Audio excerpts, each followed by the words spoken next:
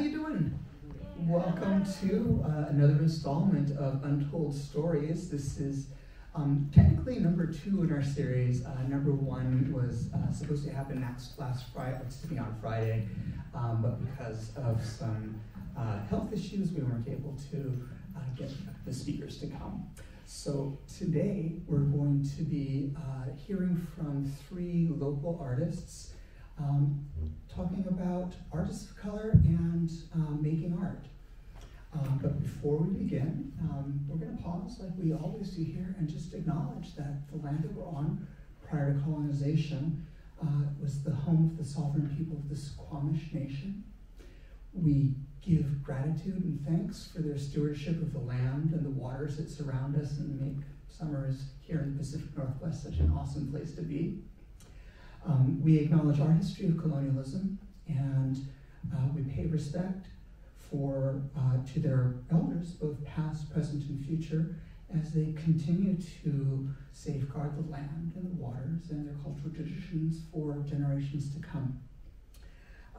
I want to thank Quincy Blackman for being our AV pilot today, and I want to thank all of you for coming out today. We can't do programs like this at BEMA without your continued support, so I hope to see you at a couple of the other ones that are coming up as well.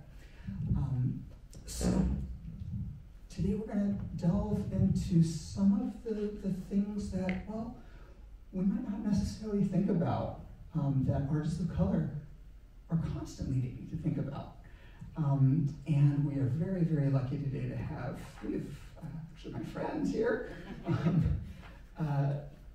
who are doing very different things within the Seattle area.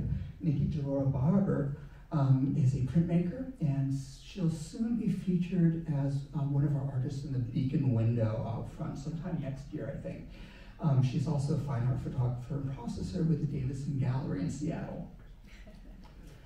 Carina del Rosario is a mixed media artist whose Passport series you might be familiar with. It's been featured at the Wing Luke Museum and also at King Street Station, and she has 2 works, 3 works. 8 works. Oh, okay, a lot of work featured in our Spotlight exhibition. So if you haven't checked that out yet, please make some time to see them. And finally, we have Tatiana Garmendia, who's a painter and mixed media artist, independent curator, and a longtime faculty at Seattle Central College, longtime colleague of mine. So please welcome them all. We're just going to kind of have maybe a little informal coffee discussion here, and we'll see where the conversation takes us. We'll have some time for questions, or if you have something that's really totally on your mind at the moment, just we're a small enough audience here where I think you can just raise your hand and shout it out for us. Right? So thank you all for coming. I'm really excited to see what we've kind of unearthed here. So first, I just wanted to ask, how do you all identify, and how does that impact your artistic practice? Okay.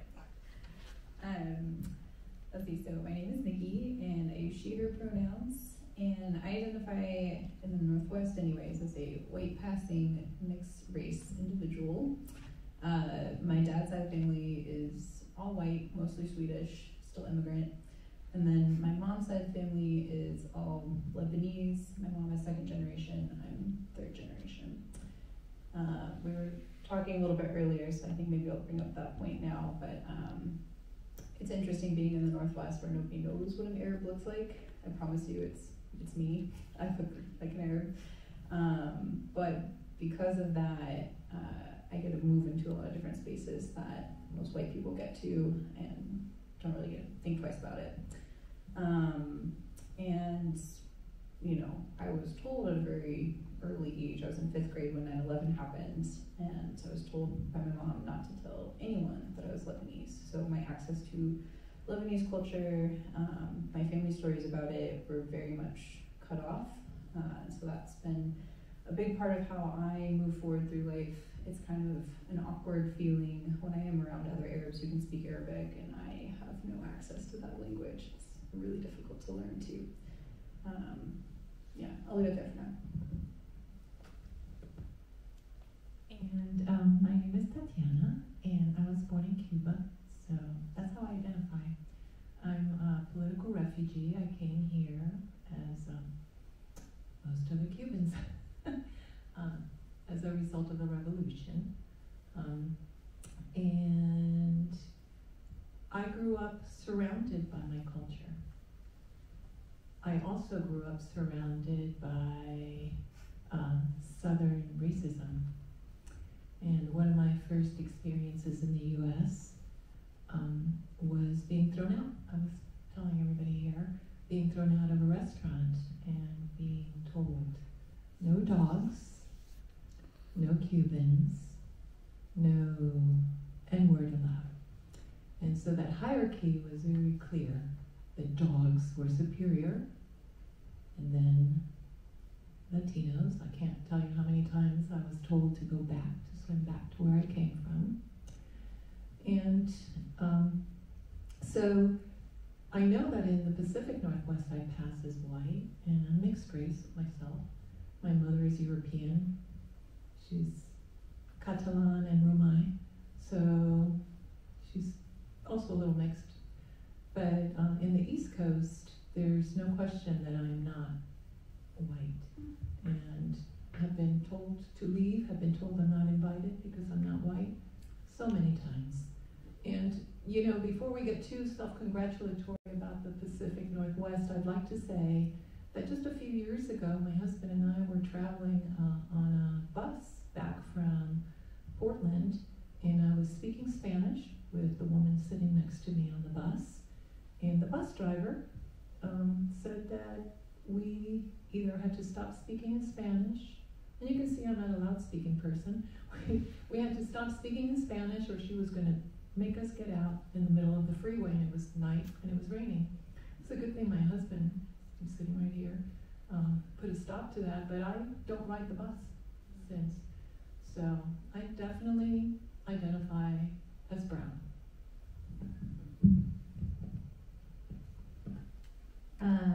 I am Filipina.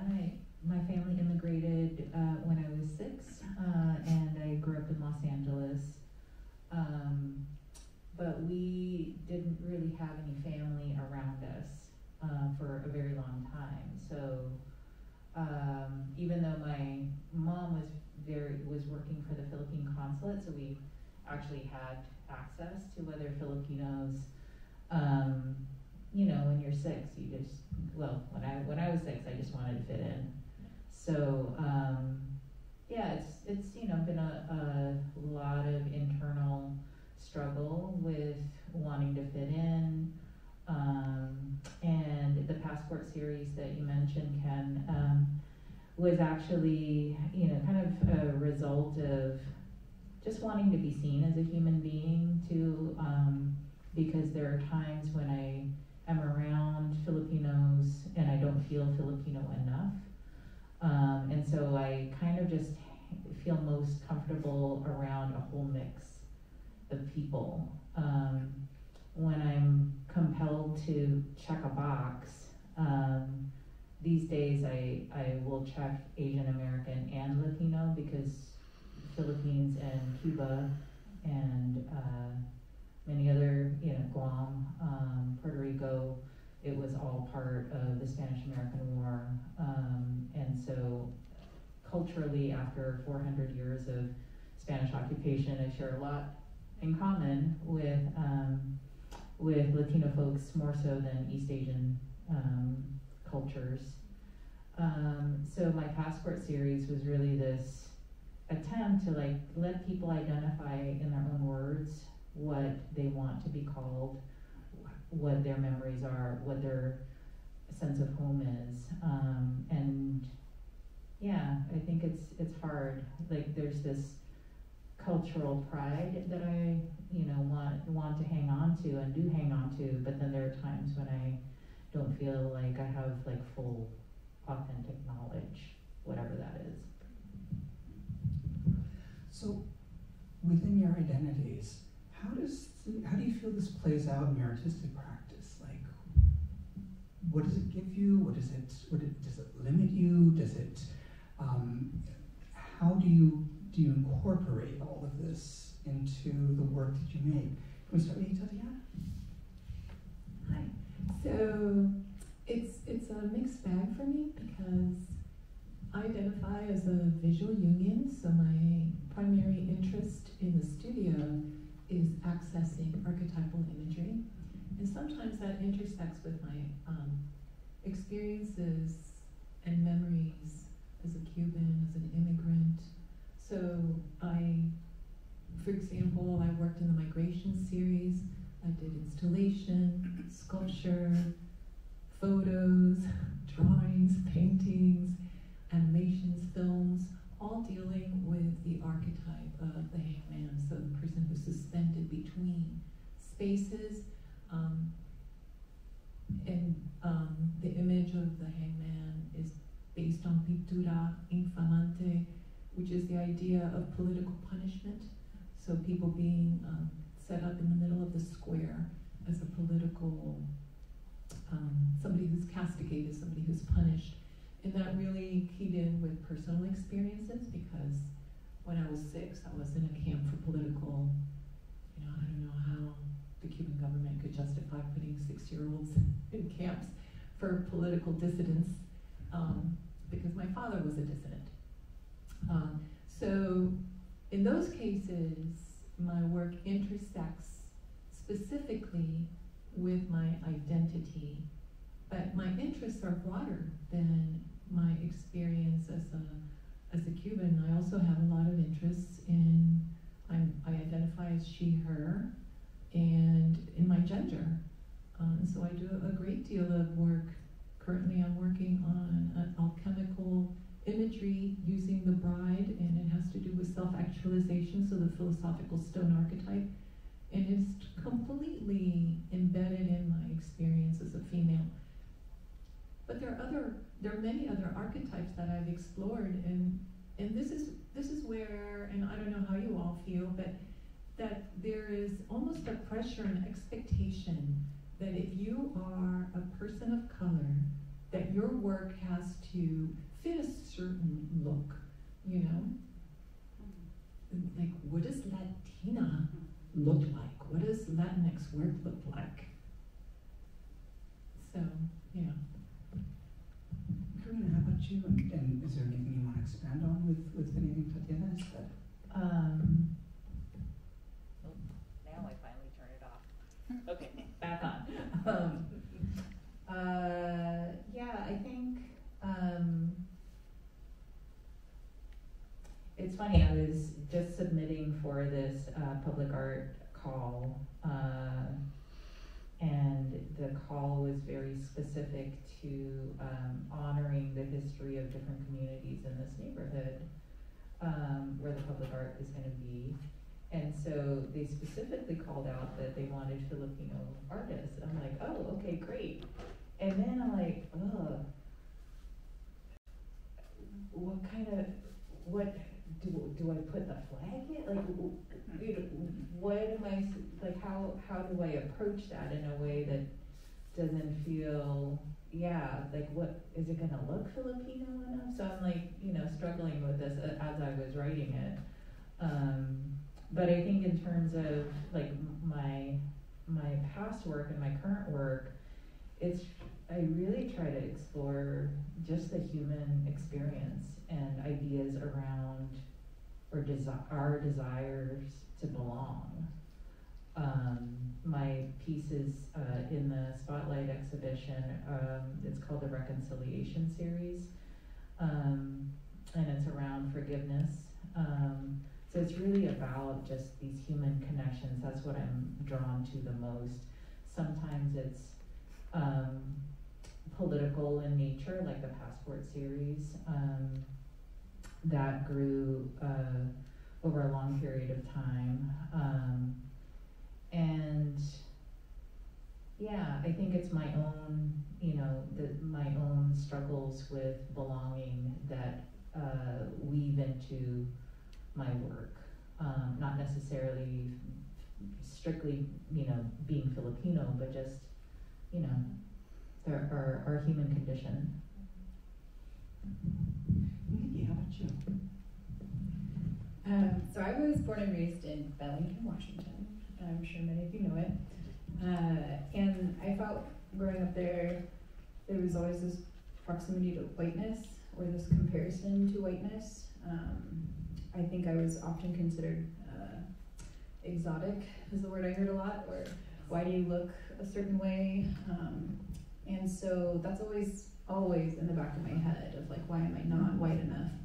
Or why am I not brown enough? So there's this in-between realm that I've always existed in. I still feel like I exist in, but I'm owning that space more as I get older. But making work has never really felt like something that I've done in response to what others see me as, per se. It's more of a, I'm lucky. Art has always been at the ready for me, like drawing, painting, carving, whatever, as an expression of how I feel. And so it's always kind of come through in symbolic terms.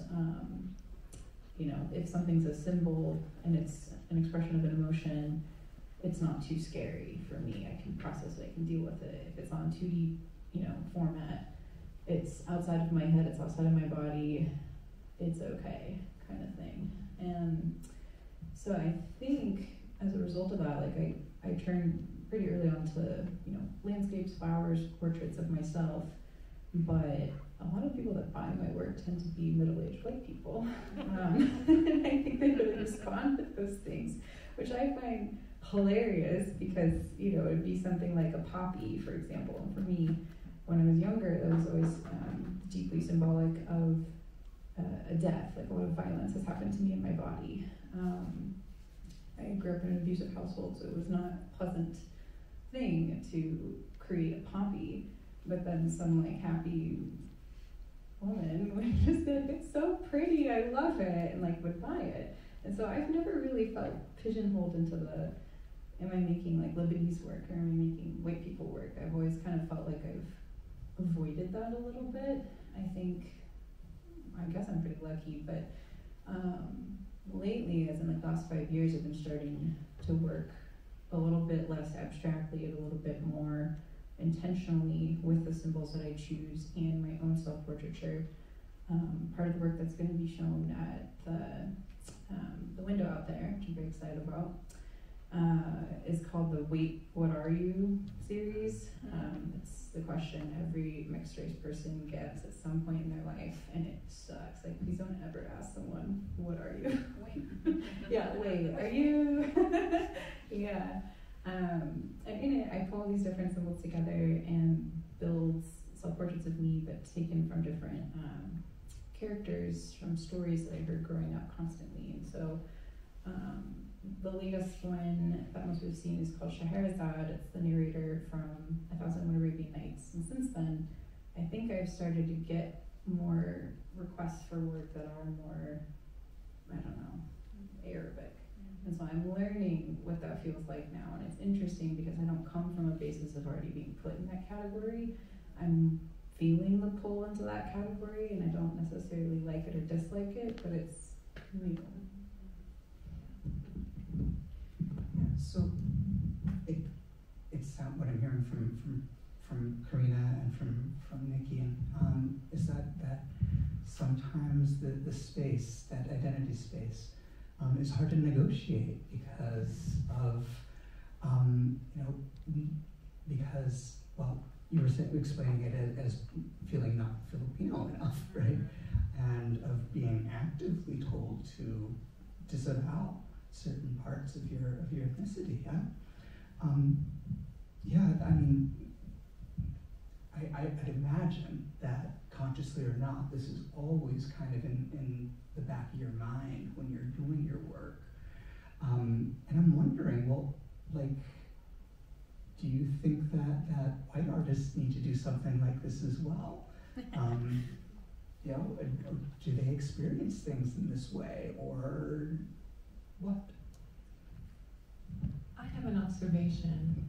So, Sean Pike just recently had the Artists of Color Expo and Symposium, and they've been having ACES, and they've been having it for a few years now, and it's really a wonderful experience. Anybody who's an artist of color should go and participate, hear other speakers, see the work, and show your work with your fellow artists of color.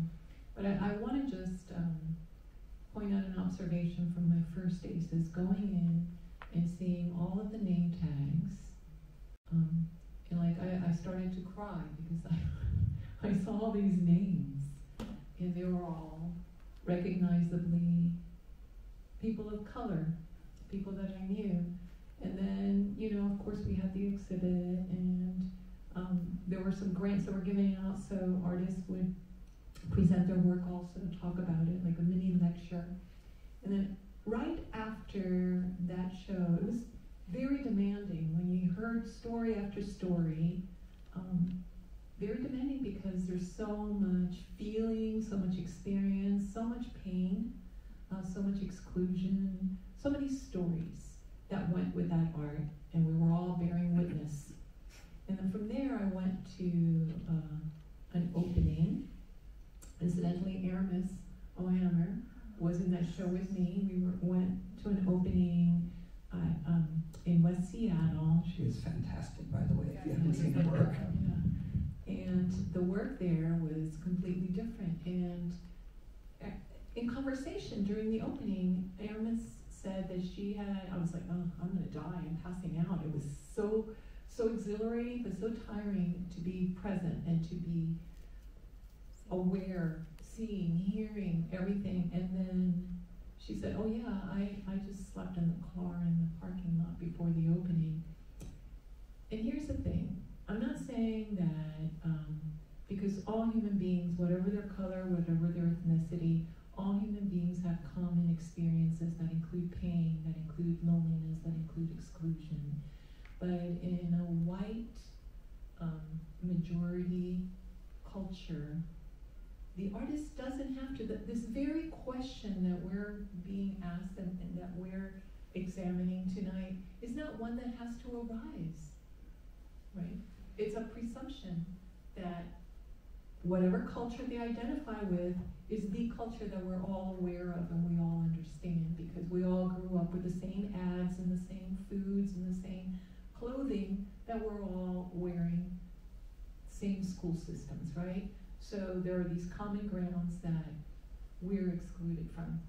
And so, I mean, I think when I take, for example, at Seattle Central, we have a very international student body, and I take them to Seattle Art Museum, and whenever they have the Robert Ryman painting, which is, you know, white on white, they're all like, Miss G, how is this even in a museum? And I'm like, well, you know, because they don't have to consider the history of their grandpa being, you know, excluded, and their great-grandmom being enslaved, and their parents being pursued, you know. They don't have to think about that. They can think about the poetry of white paint on white paint, which you and I never have the room to do. And so I think that that's a very basic difference between being an artist of color, and I'm not saying that abstract artists and conceptual artists of color don't exist, of course not. That's not what I'm saying, but that it takes a real fortitude to be able to create that kind of space of unconcern for the histories that we are witness to, because it's not just a history that our parents and grandparents and great-grandparents have taught us and that we have experienced ourselves, but it's carried in our bodies. We have in our genes the memories of all those beatings, all, you know, all those enslavements. So that's my rant.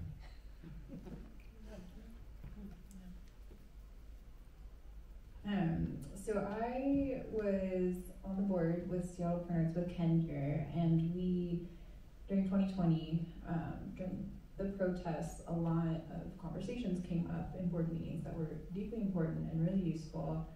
And we sort of collectively decided that we have a lot of members in our community, printmaking community, Seattle Parents, who are very white and don't know how to have conversations about race or about what's happening in the city they live in and the community that they also share.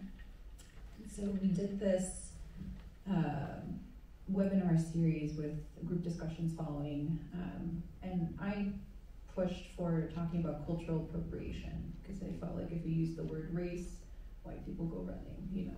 And so we talked a lot about cultural appropriation, and what I learned through these 4-week series and meetings afterwards was that I think a lot of white people have never, much like Tatiana's saying, have never thought about their own roots or where they're from or what's important to them or who they are really as people, not just what something's prescribed to them as the quote-unquote norm. And what I found is that there were some people in the groups who were extremely resistant to talking about how they have completely sucked up and taken other cultures, symbolic, whatever, art forms, things, way of talking, speaking, behaving. They just were so resistant to even admitting or thinking that they could have done anything quote-unquote wrong. There's no doubt about it. But for some people, they were so thirsty to have conversation around more in depth of who they were as people, and I found that to be useful for me to learn. And I kind of just was putting a lot of white people into the category of just colonizers. You frustrate me. I don't know how to behave around you. Like, despite having colonizer blood in my own body, it just, I don't know. I just kind of dismissed. But that was inappropriate for me, I think. And so I think it gave me some grace to think like, okay, you can be challenged. I don't need to do that labor for you. You can do it. But like, it was a need, it felt like. Renee, what are your thoughts? I see you thinking there.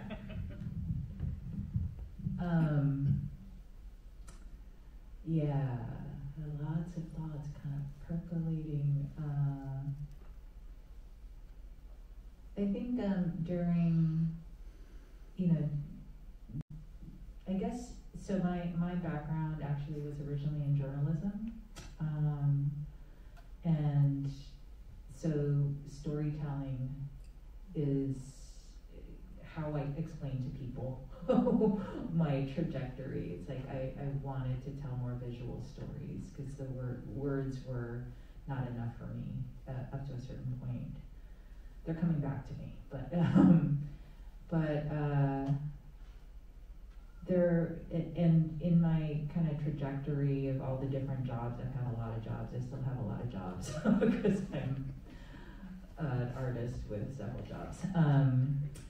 And I think there are times when, I'm in spaces where I feel like, I'm supposed to speak on, these issues around diversity, inclusion, and equity. And that's great. And then there are times when I just kind of need a break from it. It's like it's heavy, like what you were saying. It's exhausting. It's exhausting to think about, to hold space for other people, to hold space for myself. And I think because I've, in the spaces that I'm also an educator, teaching not only other adults but also children.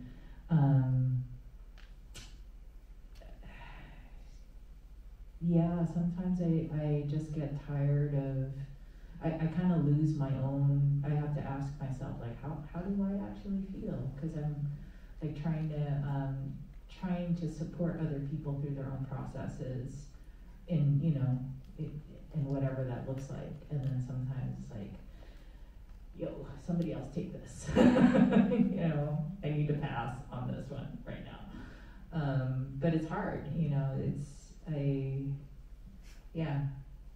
and I think sometimes there are, I have, my husband is white.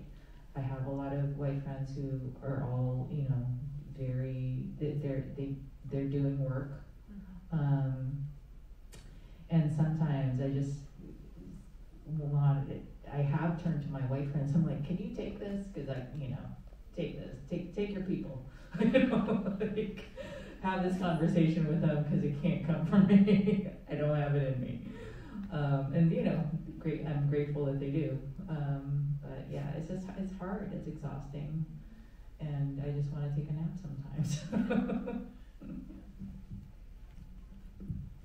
I just want to say, like, I really appreciate you saying that so much. Like, I love that you're saying that you need to respect your own energy stores and systems, and I think that's super important. And also that I think we were really touching around, like people also need to take accountability for their own labor that they are demanding of people of color constantly. So thank you for saying that.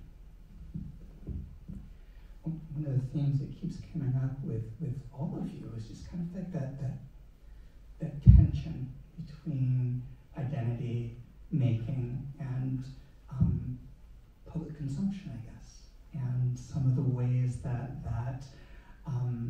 you notice how your practice differs from folks who don't have to think about some of these issues.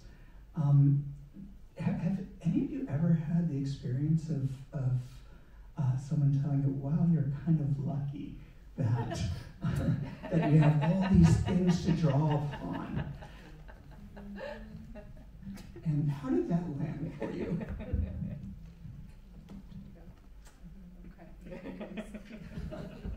Jenna's got to center herself for a second. That happens to me often. I can't tell you, and maybe it's because social media projects a certain way of, projects a certain image of me to other people. Like, I'm not sure. I try to be honest, I try to be vulnerable in my communications and my posts, verbal, in person, online, doesn't matter. What you see is basically what you get.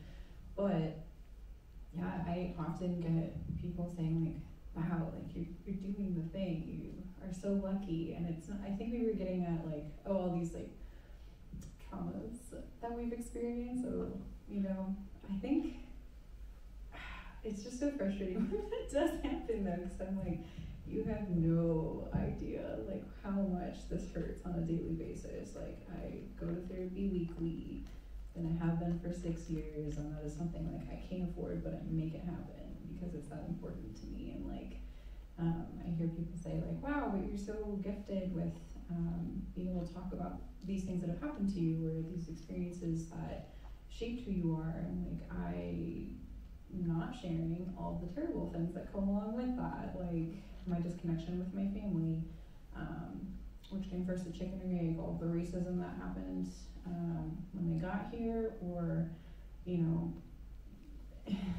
like just existing in America in the first place. Like, I don't even know how to explain all of the things that trickled down through my bloodline and ended up with me.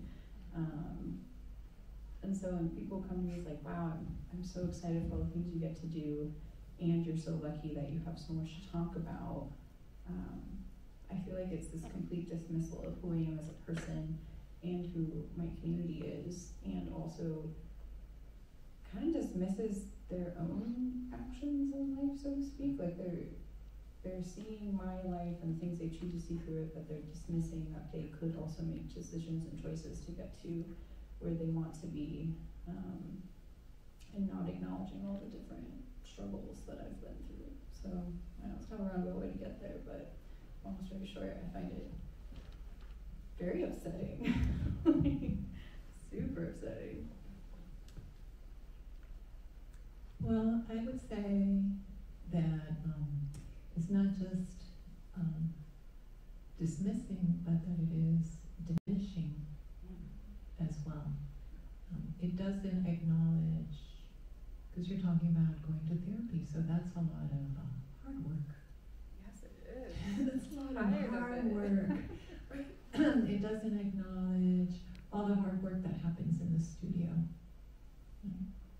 And when we're educators, it doesn't acknowledge all the hard work that goes in preparing for lessons, and all the hard work that goes in interacting and being present for others and helping to pull out from them the same amount of, or the beginnings of that hard work. Because if you have something to express, it's because you work at it. Because you're a human being like everybody else. So it is definitely something that irks me, and something that I think that goes with that And I'm wondering, because of this, like, sometimes we get opportunities, like a speaking opportunity, because we are people of color, or we're of this ethnicity or that one. And then there are those who will look at that and go like, well, but that's how you got it, you know, because, so you're lucky, right? It's not just that you have something to say, good for all your experiences, but it's also that you are given this opportunity. And, oh, that makes me so mad. And, you know, after we hear from Carina, I hope, I would love to share some images that really kind of... It's my on-deck question. Yeah, yeah.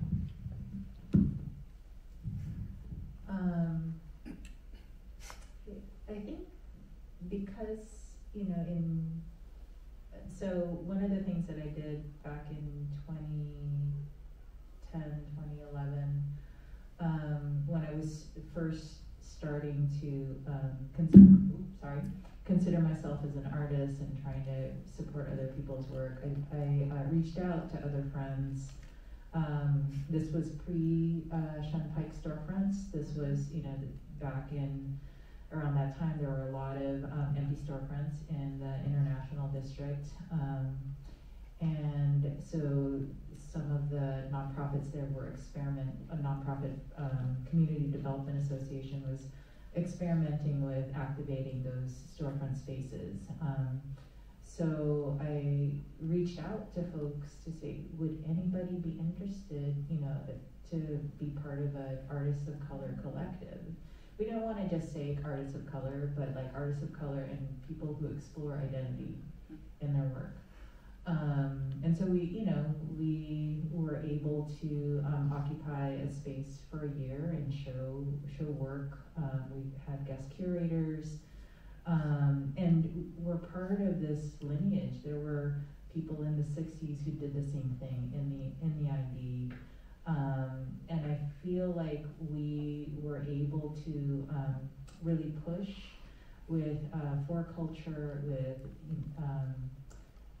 Office of Arts and Culture, and just, you know, raise the need for spaces for artists of color to show their work, because there wasn't really a lot of gallery representation or museum representation at the time. And I feel like these collective efforts have helped, you know, little by little create this momentum. And there is this time now when you're having major shows at museums featuring solo shows of artists of color. And so it's, you know, it's, what do you call that? It's the mode of the time, right? Yeah. And, you know, and there's, you know, like, oh, social justice, oh, that's a thing. I was like, well, yes, it's been, you know, these struggles have been ongoing. And so there's this, sometimes I did overhear this person who, you know, who I know and I'm friends with. I overheard her say something like, to what you were saying earlier, it's like, oh yeah, you know, so and so, they're getting all the shows, you know, they're just not interested in, you know, this abstract art that she creates, because it doesn't address any sort of social justice issue. And, you know, like hearing her disappointment that, you know, nobody's interested in that anymore, or whatever, or for the time, I'm like, well, don't you worry, it'll come up again, you know, like this might just pass, because people don't want to, and yeah, I'm struggling with, to be articulate about it, because it's just something, you know, having worked as a journalist on these social issues for so long, and then to see more and more people pay attention to it, but then also knowing that people are also fatigued by it. So I don't know how long, you know, last, and whether any movement will actually be made. Hopefully, incrementally. I want to be hopeful because I'm an optimistic person, but it's just, not all calls for art or public art will be specified for Filipinos or other ethnicities. That's a very slim moment in time. One of the other things that we have touched a little bit on, but really haven't talked about expressives, all of you are women of color, making art. And I want to ask you to take a look at identity. It's so complicated, and do other intersectionalities come into play for you when you're thinking about the work that you're making? And if so, do you think you have a conscious hierarchy of engagement points within those intersectionalities? Tatiana, do you want to share your Sure. Yes. Yeah, sure. I mean, I think in my personal practice, gender is very important. But I think that it's important on a number of levels, and it's not just for my personal practice. So I have these little infographics. This one's from the National Museum of Women in the Arts. The others come from the Mellon Foundation, the Ford Foundation, the Burns-Halperin Report. So from 2020, this is from 2018, but the other ones that we'll look at are research from 2022 and 2023. So I'm talking about the things that are happening now. So 87% of work in collections in the US, in museums, are by male artists. And 85% of those are white. So yeah, there's that intersection. It absolutely gender, whether I'm painting boobs or not, gender is a part of my work. Because whether or not it gets shown in a museum, it gets collected in a museum, it's very much dependent on this. Can we see the next one? So race, ethnicity, I love this little pie. This one is from Williams College. They looked at 45,000 responses. 85.4% of the works in all major US museums, as we saw, are by white artists and male artists. And I want you to look at what we see. So there's that big pie, 80% is white. Now remember, gender is subsumed here. It's not aggregated, right, or disaggregated. We have Latinos are 4.4, Black 5.9, Asian 7.9, Middle Eastern, oh, We sorry. made it. Yay! 1% South Asian, 0.2% Pacific Islander, 0.2% Native American, 0.1%. It's a good thing that we acknowledge we're on their land. Not in the museums though, not in the collections. Can we go to the next one? And so here's the realities, the Burns-Halperin Report. So in the US, 50% of the population are female, 13.6% are Black Americans, 6.6% are Black American women. But if we look at representation in terms of shows, so like you're talking about, Carina, how, somebody's being shown and getting recognition, and others are like, oh, but my work isn't seen because my work isn't socially. So there's a discrepancy between what we perceive, because we're all like, oh yeah, Black Lives Matter, yeah, me too. Time for social justice. We see a show here, a show there, something collected here, something collected there, and we think that we're making major change. But if we're looking at the actual numbers, you can see, look at the proportion of Black American women in museums is 0.5%.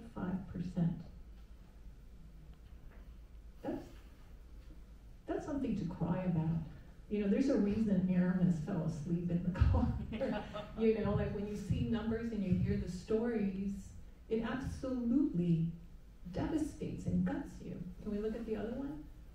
This is, I apologize, I don't want to bore anybody, but this this is the teacher in me, the educator in me. I just wanted to share these with you. So between 2008 and 2020, just 11% of acquisitions at U.S. museums were work by female identifying artists, and only 2.2% were by Black American artists. But you know, we're like so excited that we showed Carina Wiley and Sam. You know, I mean, my eyeballs fell out, right? But let's Keep it up. let's keep it up, and let's recognize that the rest of the year, it's not, right? And let's look at the next one. So this one I added today. This is from the Mellon Foundation survey of 2022. They looked again at museums, and women may be underrepresented in what museums collect and show, but they're not underrepresented in employment. And here's where, you know, because just because we're up here, we're all women of color, and we're doing the work, right? We're doing the work in the studio, we're doing the work in our communities, we're doing the work here tonight. But that doesn't necessarily mean that just because there's a woman or a person of color in a museum does not necessarily mean that they are going to be putting their neck out for you, right? So I just thought it was very interesting. There's a little bit of non-binary now in the largest museums. It's not even represented in our smallest museums. So you can see non-binary male and female. So you can see that there's actually more women working in museums than men. But we're showing and collecting men. And I think the last slide is this one. And this one, I think is really interesting because it compares from 2015 to 2022. And so you can see that there's a gap between perception and actuality. So one of the things that's really interesting is that people of color, for example, in 2022 comprise 47%, which is our largest, right? 47% of the people employed in a museum. They're in building operations. You know what that means? That means we make good janitors. That's what that means, right? So what they're finding is that there is an increase of people of color being employed in museums, but that the majority of those employment opportunities are people-facing, and they're the lowest paid. So people-facing, they're facing the people, we're the lowest paid, right? So I say this because this is also a part of what happens in our studio. Like we don't necessarily need to be looking at these numbers on a daily basis because, you know, there's learned optimism and there's learned pessimism, you know, and then you just don't try because you're like, well, why should I bother? You know, I didn't try for this show. Right? So, but the numbers are real. It's not your imagination. So if you're an artist of color here today and you find that you're not having the traction, or you're a culture worker and you're finding that you're not getting the traction, come measure it with the work that you're putting in. There's a reason, and the reason is external. And some of that, it could also translate to internal reasons where you burn out, right? This is like what you were saying about, Carina, like it's good to know those boundaries and to pass it along and to protect your energy because it is exhausting and it is debilitating psychologically, not just economically.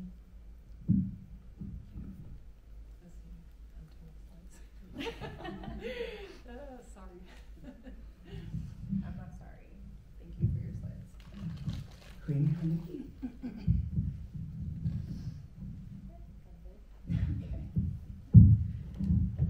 Touch a little bit on the intersectionality component, just a little bit, and how it affects my work constantly.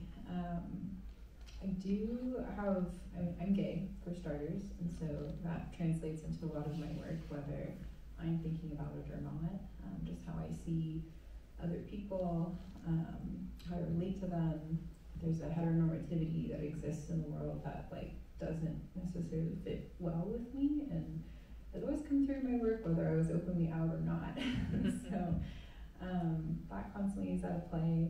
I also was raised in a blue collar family too, and so there's also this intersection of class that comes into a lot of my work. I think it's why I enjoy printmaking so much, is because it's this beautiful blend of commercial output with fine art, and you really can't stick your nose up too high in the air because someone who's a painter probably is going to get on you for it. And I like that. I like existing in that space where I'm aware of lots of different classes and whatnot. And then just being a woman, like I mentioned earlier, a lot of violence has been done to my body, and it's hard to sort out, like, is it because I looked exotic? Is it because I'm a woman? Is it because I was in the wrong place? And I spent a lot of emotional labor trying to figure out those things, because that's what you do when you have no control in your life. You try to figure out a way to feel control. I do not feel that way as much anymore, but it still comes through in my work a lot. And I think one thing that question is probably getting at, that I will say, is it doesn't really matter all these different things that are happening to me. Like, it comes through in the work no matter what. Like, I'm constantly dealing with it. It doesn't just go into a little box and I think about white paint on white canvas. Like, I've never been in that position. So, and I liked your slides. I like numbers once in a while. We are running out of time, but I want to give some time for questions to the audience. So first I wanted to say some appreciation for some of the things Tatiana has said, particularly statistics, which speak to my experience. Oh boy. My question is about at what point all of you felt like you got access or permission to participate in the professional art world. And the context for my question is that, without being too biographical, I tried to have an art career in my 20s, and what I found is it's got nothing to do with the art that I produce. It has to do with whether I can curry favor with some like white hipster with a trust fund who has a loft. The same thing in the film world. So I gave up, and I did a corporate job, and I've been doing that for a long time, and I recently quit, and I'm trying to make art again. And it's the same thing. Like, I'm literally on a board giving out grants, and I'm the only person of color. I'm totally invisible. And I don't present as what I think a majority-dominated setting would want from a person with my ethnicity. So even if there is we want South Asian artists, they don't want me. They want like an Indian girl with a nose ring and a sari. And I found this it's frustrating enough that I think I'm going to take my art to my grave, honestly. What's your name? Neil. Neil? Yeah. What's your last name? Oh, Patel. Neil Patel? Yeah. It's nice to meet you. My name is Nikki Jabbora-Barber. You know me. We're now connected. I hope you use that connection. Thank you. Yeah. Appreciate it. Let me give you my card. Oh, wow. Thank you. I wasn't expecting this. I want to say that becoming a part of Artists Trust is a great place to start. I think COCA also is another great place to start. So becoming a member of two organizations that cater to emerging artists, which could be of any age. I just turned 62, so let's not even go into the ageism bit, right? So, but I hear you, and I'm really sorry that you suffered attrition, that your creative voice. This could warrant another conversation that has to do with different ways in which we suffer censorship. Because there's a censorship that happens at the gallery, there's a censorship that happens when you apply for things and are dismissed, and then there's and then the censorship that happens of our own, in our own minds and in our own hearts, when you try so hard and you get no traction, and then you just quit, because it's learned helplessness, it's learned pessimism. It's like, why bother? And so you're not alone. You're not alone. And now you know some. And now you also know that this is an organization that cares and has community outreach, take advantage of that. Don't give up. Specific to, I think your question was around access. It's really other artists of color who held doors open for me, both as a teaching artist and as an artist. And I would gladly share my contact information with you as well. And I feel like so much intense gratitude for the friends that I have known along the way who have really mentored me. I mean, I don't have formal art training. You know, I don't have an MFA. Every time I think about applying to grad school, I'm like, oh, I can't get into debt. Only to like, it's yeah. This is what I've been told. Yeah, and also at my age, I came into visual art after having a couple of decades working in the nonprofit world. I seem to be going backwards in terms of my income earning. Going from like relatively okay nonprofit salary to being back as a gig worker, but I couldn't be any happier. But it is, I was just reading an article on August Wilson, and I don't think that what I appreciated about this article was that he submitted to, I guess, this Eugene O'Neill workshop stage like 5 times to try to get in, right? And then he finally got in on that 5th try, and that's when he was able to workshop fences. And it's brutal. It's brutal because you put so much of your heart out there, and to get rejection after rejection. I mean, yeah, it's discouraging, but don't keep at it anyway. Now that you're back in. You're in. We're gonna help you along. I will say to you, I don't think talk about rejection letters because I keep all of mine. I keep them all because I love. Some of them are so funny too. Like you get one that's like, your work just didn't fit our show, and I'm like, okay. But some are like, pick apart my piece so like diligently, and I'm like, wow, you must have either really loved it or really hated it. Like I don't know, but I keep them all because they remind me that. I don't know, just the other side of the spectrum, because I do get accepted into things now, because I'm stubborn as hell, but because of my community, like Rebecca McDonald right there has always supported me and loved me very much. I wouldn't be here without her. It's the people that are close to you and who see you, and it's like friends, and for me, my chosen family. I would never ever devalue like a friend buying some artwork for me. Like to me, that's success. So there's like those little things too. It is like learned helplessness, and it is learned positivity or negativity. But it's also, I think, I don't know, I'm kind of stubborn. This is what I want to do. I'm going to do it. And I feel like every single person in my childhood life told me not to, but that's just me. I'm like, well, excuse me, but fuck you. Like, absolutely would do whatever I want. And it's going to be hard, and we're going to be okay because we support each other, like, Carina was saying, and Tatiana. We've got like one more question. No, well, I can pass. Mine was about the numbers on the charts. It was about, the ethnicity and white or black for the collections. And I was thinking, where are the collections coming from? Are they donations? Are they coming from rich white males? So this is their collections that they are donating to the museum. So how do we change that? How do we empower curators and, to be able to go out and buy great art by people of color, by whoever's doing great art? Well, it's a complicated issue. I heard Felicita Fernandez speaking about this, and she said, power is taken, it's never given freely.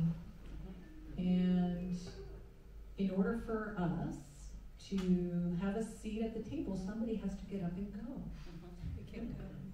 Be kicked out, or graciously get up and say, well, my time is over, and now it's your turn. And so the thing is to encourage museums to change their board members, to include artists of color, and maybe not everyone who has, a giant bank account, because there's different ways to mark value. And artists and culture workers bring a different kind of capital to the museum. We bring cultural capital. If you're interested in hearing more about this topic, actually it's going to be the topic of our next Untold Stories on the 22nd. We'll be welcoming Alicia Johnson and Eileen Jimenez, who were judges for our Spotlight show. And they're going to talk about, the power of curators, the power of judges, the power of, and the influence that they have on artists' careers, particularly about artists of color. And that's going to be Wednesday? Tuesday. Tuesday. Tuesday. The 22nd at 7 o'clock. You can register online if you like, or we have tickets available at the door. I want to just thank everybody here. This was phenomenal. Thank you for your generosity. Thank you for just being open and raw sometimes, and thank you for just Thank you for your art. Yes. Oh, yeah. Thank you for your art. And thank you, Ken. We would not be without you. Ken's amazing, by the way. We all know that, by the way. Just to say it. Thank you all for coming tonight. I hope to see you next week. Besides the 22nd, on the 25th, the Friday, we'll be hosting Artistic Freedom, which will feature Myron Curry and Javier Spanky Silva, both of whom were formerly incarcerated but have since used art as part of their reentry, and actually just flourished, are doing amazing things with not only their personal art but for the communities as well. Please join us for that one as well, 7 o'clock on Friday. That is Friday. Yep, that's Friday. Thank you all. Good night. Thank you.